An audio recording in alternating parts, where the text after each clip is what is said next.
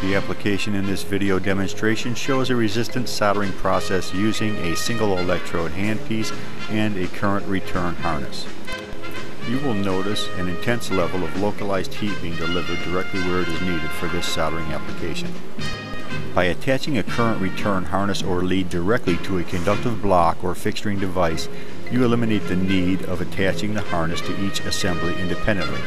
This can greatly improve the efficiency of your soldering process. By allowing the current to pass through the fixture, the tip of the electrode in the handpiece completes the current path at any desired point of contact. Using a fixturing device like the one shown allows you to set up and solder multiple assemblies in batch quantities, which can help to establish and maintain the consistency of your soldering process.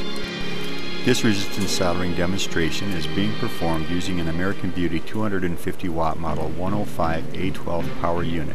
The handpiece configuration is a single electrode model 10573, which uses a 3/16 inch diameter electrode along with a 105 12A current return lead.